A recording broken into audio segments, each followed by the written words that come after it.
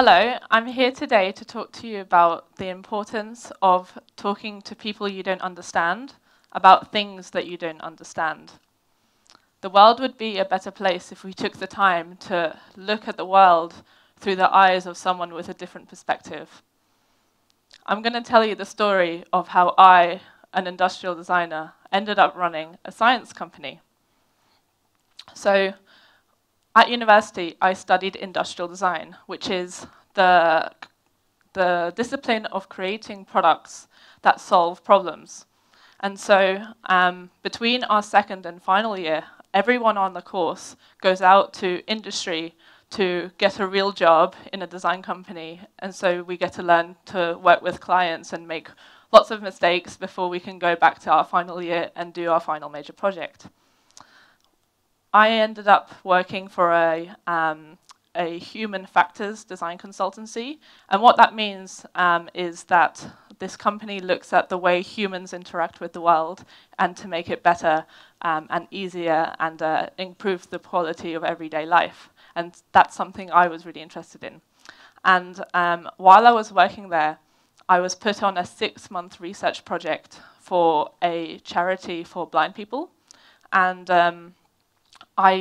the 6-month project was about public transport. So for 6 months, I was asking blind people about the problems they have with public transport. We were looking into how technology can help solve them. But I also had the opportunity to ask lots of other questions that I had on my mind, like of blind people, such as, how do you match your clothes in the morning when you get dressed? I'd always wondered that. And something that was very important to me was, how do you know exactly how much milk to put in your tea? And so these people with visual impairments, they had amazing gadgets that helped them get over these everyday things that I had never thought about. But the gadget that they didn't have was when I asked the question, how do you know when your food goes bad? Because at the moment it's just a visual date. And the answer to that question is, we don't have anything, and it was affecting the kind of food that they were buying. They were buying less fresh food and more processed food, more long life food that they didn't have to worry about, and it was affecting their health.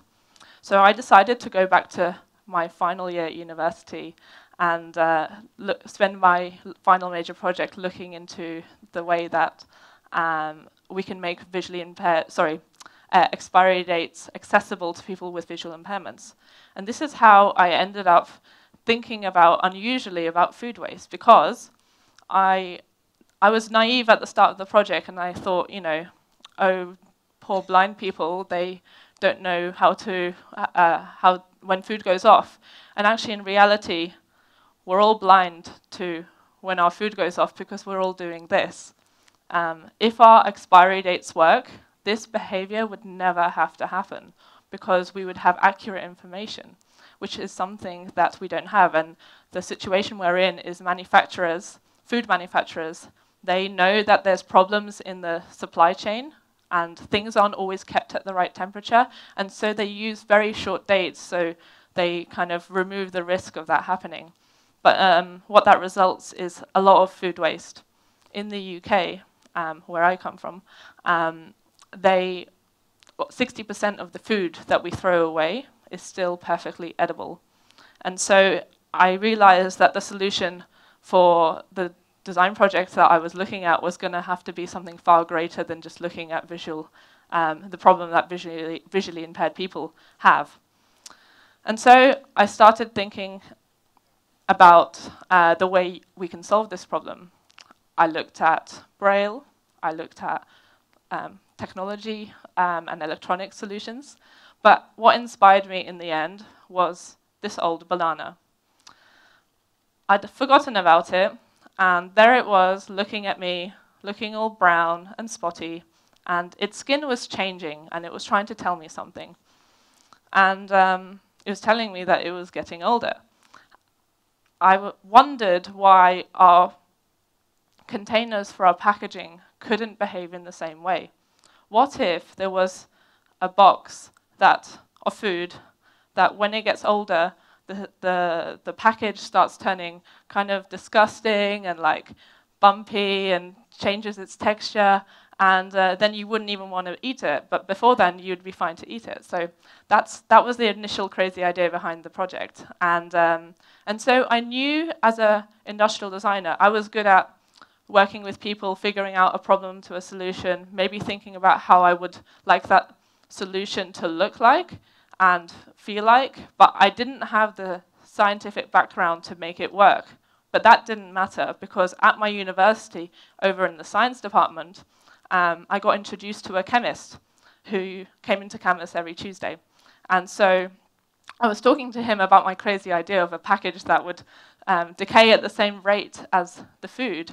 And he thought for a while, and he decided that I should try using gelatin.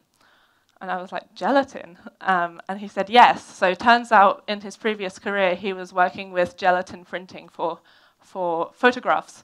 And his problem as a chemist, and the problem he was trying to solve, was that this gelatin on the print kept decaying. And it was such a pain, and it was his job to just try to keep it stable.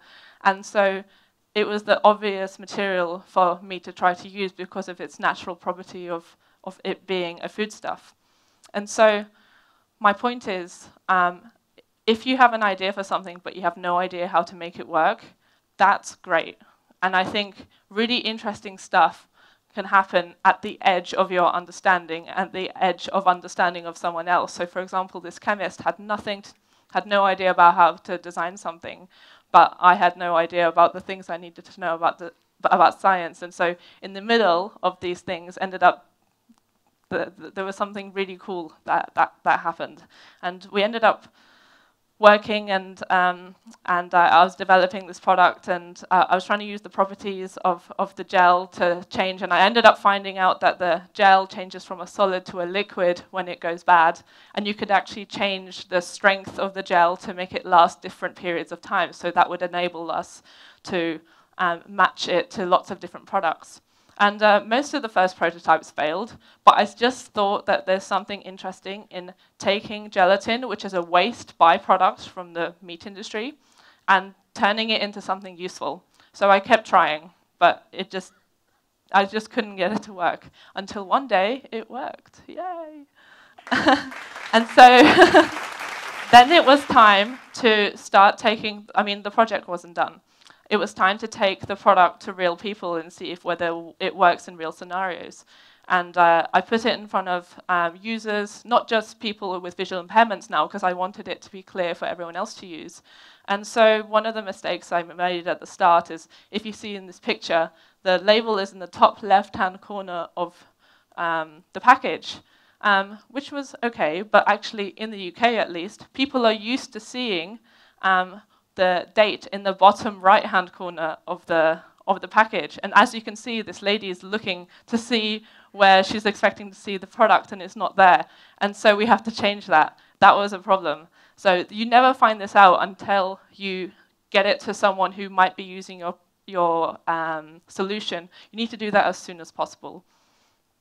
So I did that a bunch of times, and what we ended up with was this product which I call Mimica Touch, and it's a biologically accurate food expiry label that decays at the same rate as the food that it's labeling. And it's easy to use. All you need is your finger, and if the label feels smooth, it means the food is safe. And when you feel bumps, that's when the food goes off, and the way it works is so easy. Basically, in the middle, you have this layer of gelatin, which I was telling you about. And as I said, the gelatin turns from a solid to a liquid when it goes bad. And so at the start, when it's a solid, you can't feel the plastic bumps underneath. That's why it feels smooth. And then when the gel fails, turns to a liquid, it breaks the barrier, and then you can feel the bumps underneath. It's a really simple technology, but happily it was one that I was able to file a patent for before I graduated from university. And I didn't expect to turn this idea into a company. I just actually filed a patent just to learn a bit more about patents. But I ended up entering it into an award called the James Dyson Award. And it's a really prestigious award given to students for the kind of a really interesting design idea. And I started doing a job. So 2 weeks into my new job, I got a phone call saying, "You've won the UK award for the best design project this year." And so the newspapers wrote all about it, and that's when companies started getting in touch with me. The first company to contact me was Coca-Cola. That was scary. And then all the big supermarkets in the UK wanted to do a trial with them to test the product. And I didn't know what they were talking about because, I mean, this is just a student project. I think they thought that the product was ready, and in fact it wasn't. So I had a lot of work to do, but I was just so curious to see what would happen if I turned this into a company. So that is what convinced me to try, because people were interested in what I was doing. And so what the product ended up being is an interesting thing legally, because we still need date codes by law, and we decided to just change their purpose. So the issue that we have I can only speak for Europe here, but in the European supply chain, they can calculate how long the product lasts in a laboratory, but then they always just remove that time because, as I said, accidents can happen in the supply chain, and foods can sometimes spoil if the temperature is too high. But as you can see at the end of these diagrams, this is the amount of buffer that they put in. That's the amount of time between. They're currently using the worst case scenario date, and what we're trying to get them to do is that the date on the label is the best case scenario date, the time that the product can actually last till. And so our label enables people to test to see what's actually happened to the food. So that's why it reads estimated use by 10th of August, because that's all it is. It's a guess. Hopefully it can get to the 10th of August. And then true expiry when you feel bumps. So you're testing something that it's biologically accurate, and it's a much better system to rely on. And so what we do at Mimica is that we deliver food waste reduction by extending the shelf life of food to the expected expiry date.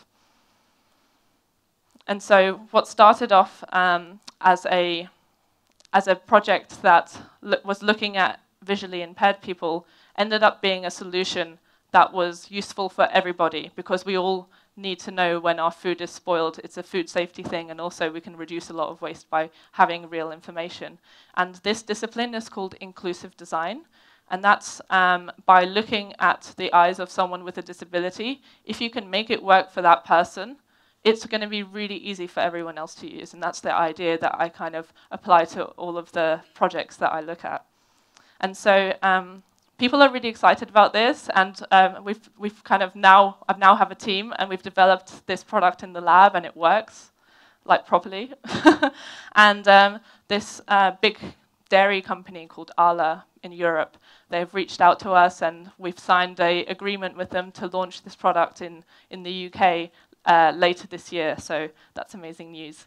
And so yeah, I just wanted to say that while this started as a university design project where I was just kind of exploring crazy things, I just wanted something that had never been done before, and I was okay with it failing. In the end, it's ended up being a company that has 7 people in it, which to me sounds amazing, because that's 7 salaries that I have to look after every month. And it's amazing that I now have 7 people behind me who are just as passionate about me, about what we're doing to reduce food waste and improve food safety.